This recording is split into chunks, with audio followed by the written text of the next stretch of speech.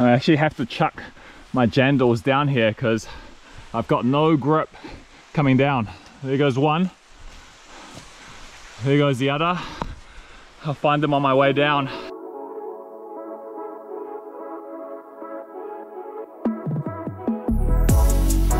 Yo, good morning everybody. Welcome to our vlog from Akaroa. We have spent 2 fantastic days here. We really love this area and today is our 3rd and final day. We're going to be heading out with Pohatu Penguins and hopefully spot some penguins on our little kayak tour. Yeah, either way it's going to be great. We're going to grab some food to eat because our penguin trip is not for a couple of hours. I found a great spot nearby called the General Store which sells croissants. And we've got another glorious day to finish up our time here in Akaroa, so we're very thankful for that. Join us for this journey. It's going to be a good one.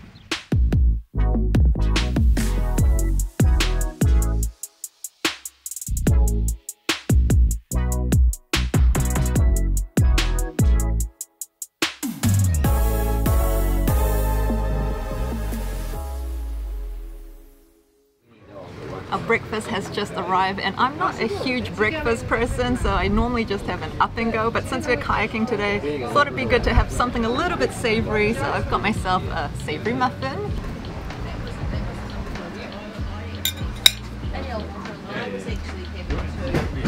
This brings me back memories of school camp for some reason. I don't know why. I think it's because we had a lot of muffins during then. Now, it's nice and warm, gives me that little saltiness that I like if I'm going to have to eat something in the morning. But I think Peter's got the main thing here with his croissant. Let's turn it over to him.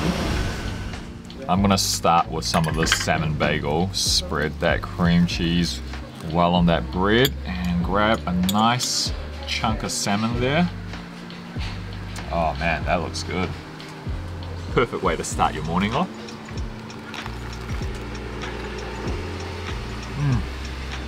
I can really get the taste of the sesame seeds on the top of that bagel. Crisp up just a little bit. And the salmon, wonderfully smoked with the cream cheese. And since we're in a French town, I have been craving croissants for some reason.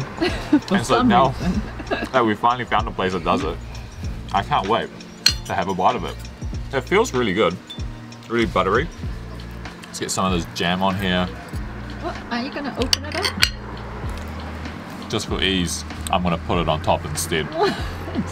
Of course, normally you would open it up and slice it in the middle. I got no time for that.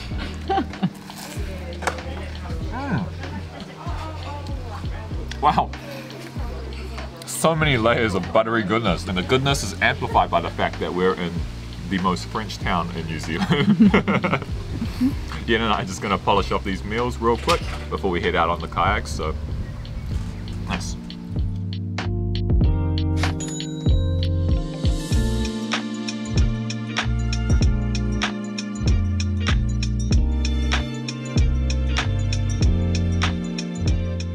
Just arrived at Pohatu Penguins. Everything is actually really close in this town, so getting around is really convenient. You can just kind of walk if you want to. And the prices for this place were just shy of $200 for Yen and I. We're just waiting for our 4-wheel drive to pick us up now, and then we're going to be off very soon. We're doing a 4-wheel drive Scenic Sea-kayaking safari.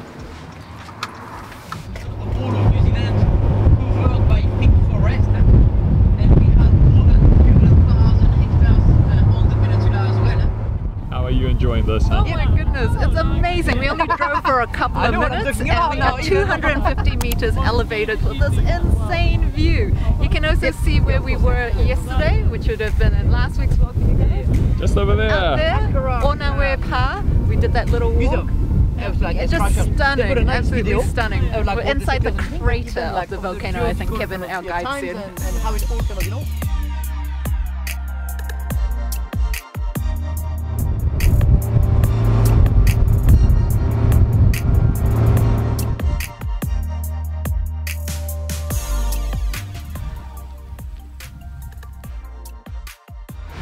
Second stop, more great sights, and we found a really interesting plant up here. We just asked Kevin for the name of it. It's called Prosma, I think it was, and apparently it grows inside out.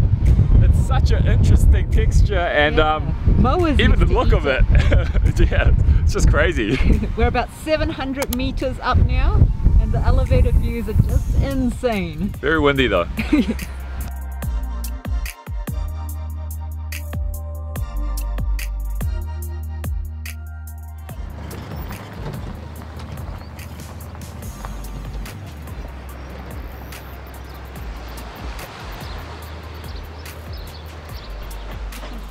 I can't wait to mock in about her cool outfit here.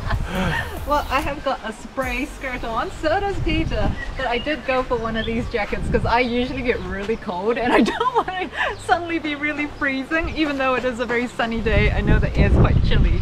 So yeah, I'm covered up a lot more than Nice outfit. There you go. Here's my spray skirt too. We are ready to go.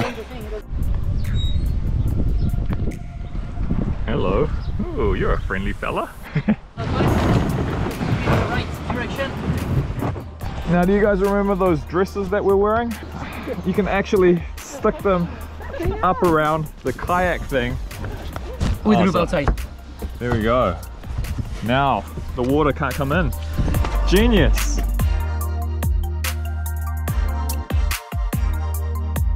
Alright guys, we are off. We can already see some fur seals on our left, but it's not going to be super close to you guys.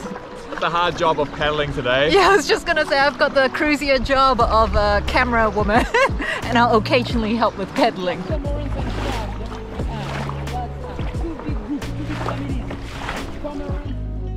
We've just spotted the first little penguin. I don't know if you can see him, he's up there in between the rocks, shaking.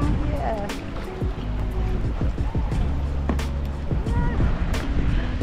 What a cute little guy. It's a light colored one and they're called little penguins apparently. Yes, and it's about to molt soon, so that's why it's that color. Hopefully you can see him right there. So cute. Oh, he's climbing up. Oh man, adorable.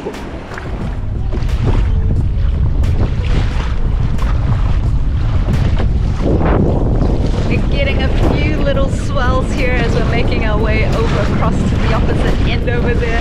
Peter is hard at work because it's quite tricky for me to both camera and paddle at the same time. So thanks people doing all the front work. See a ton of these caves along the way and all the different colors of the rocks. It's all from the volcanic eruption that happened millions of years ago. Any chance you do get to see animals in their natural habitat, it's an awesome one. How privileged are we to be able to be kayaking right up next to seals, even saw a penguin, so that was a massive plus. Our guide Kevin has been amazing. He's so super knowledgeable, just a huge fount of knowledge. Yeah, absolutely. Makes the whole experience a lot more fun. Oh, there's so many of them here on these rocks. Oh, that's a huge one over there. Look at that one. Yeah, just looking out. Kevin was just telling us that later in the day is when more of the penguins will come back out and socialize over here, and some of them will actually climb up this crazy hill and go all the way to the top where those pine trees are. And that's about 200 or so meters up. That is insane. No easy feat for tiny little penguins. Exactly.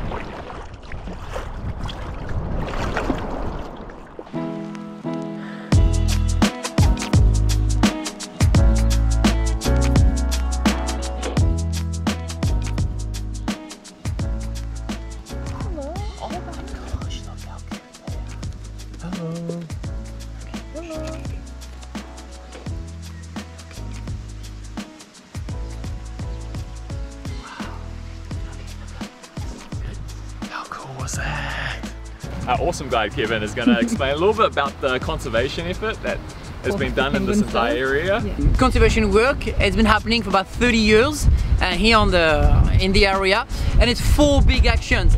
It's trapping, obviously, getting rid of the predators that have been introduced like everywhere else around New Zealand. Providing small houses, and we can see a bit of a Hobbitown village there, and with a lot of penguin houses everywhere. So you know, the big thing for us there is we can check on the colony and see what's happening, like predators, disease, and so on. We have a special license as well from DOC to handle birds and to keep them in care for like a week, 2 weeks, 5 weeks, really depending on the need of the birds. And when they're ready, we take them to the beach and poops, the Balguerie off most of the time. And another action is farming. It is very intriguing, but actually, yeah, having sheep around is very important. It's proved just to we were able to control a bit the population of predators, and because the grass that we have around is a grass that has been introduced as well, and it's a grass that seeds. And if you have seeds, you have rats and mice, and if you have rats and mice, you have all the big predators. And so, yeah, so it is very important, and everything kind of play a role. Yeah. And so it's those 4 actions that have been happening for about 30 years, and it's actually mainly funded by tourism. And so it's great to have people like you just kind of coming around and kind of talking about it and spreading the word. Nice. So thank you. Nice. Thank you. Thanks for having us. It's been such an awesome tour. You're welcome. Made our way inside the souvenir store, and Jens actually picked herself up some goodies, or actually they're for gifts. Yeah, I think we found some really good ones. We've got some locally handcrafted soft toys. Look at this cute ass little Hector's dolphin made by, here we go, Ms. Moise. And a little, do you call this crochet? Yes. Crochet bee. Yes. Which I thought was super cute. But also a coloring book here that was done by Kevin's wife. She did all the drawings. Wow. Isn't that amazing? Cool. I think Myra really liked that one. Yeah.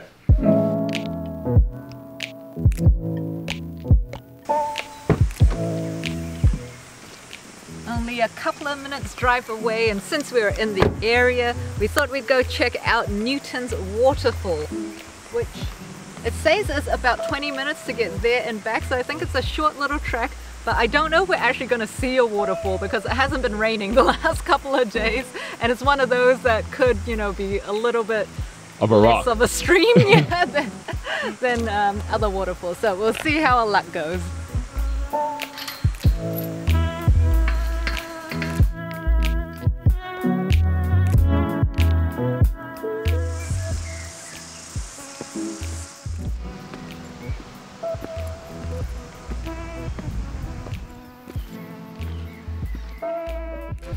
Getting a full body workout today. First it was my arms from the kayaking, and now my legs from the hill. Yeah.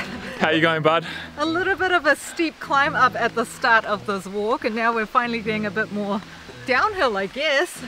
So that's good. But yeah, tiny bit out of breath just from that initial start. Whew.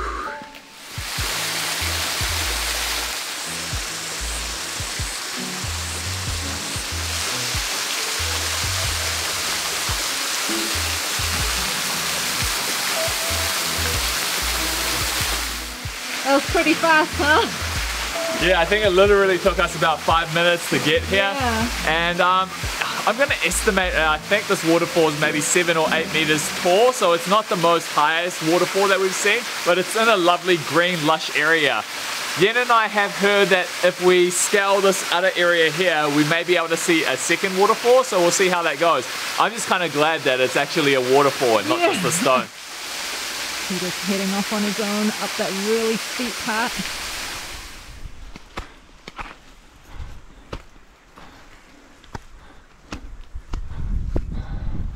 So I came up looking for this second waterfall, and it's actually quite a steep route up here. Have not found a waterfall. We'll continue to go around. Hopefully we can make our way back over to Yen. I wasn't even able to vlog because that's how steep it was, and there's no real clear path, so I'm gonna have to try and navigate my way back to her. Here goes.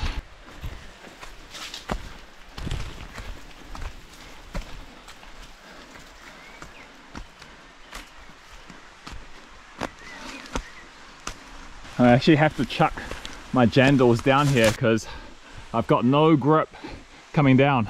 There goes one. There goes the other. I'll find them on my way down, because otherwise this mud is like super slippery and very, very steep. Whew. Bit of an adventure.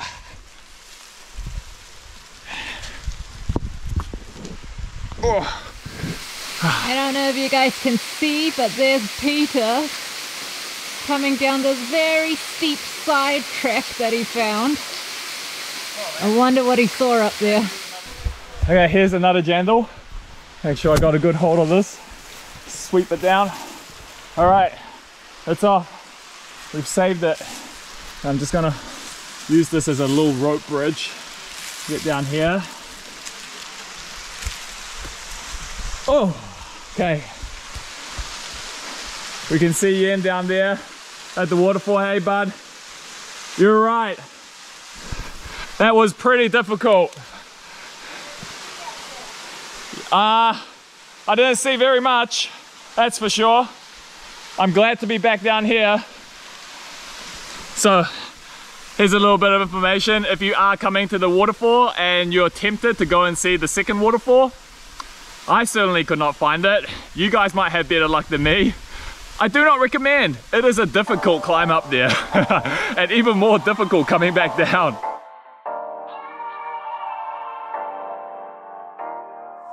Alright guys, we've made it back to the start of the car park and I think we're gonna wrap things up here for our Akaroa vlogs. Yeah, it's been an amazing time out in Akaroa in the Banks Peninsula. We hope you will check out our other vlogs if you haven't seen them already from this area, because it has been stunning and lots of great memories. Yeah, and the next vlog we're gonna be heading over to Timaru for some more adventures. So we hope you subscribe to our channel. We'd love to have you join our community. Please drop us a comment and leave us a like on this video. That kind of thing super helps our channel, so we really appreciate it. Alright guys, catch you next time. See ya. See ya.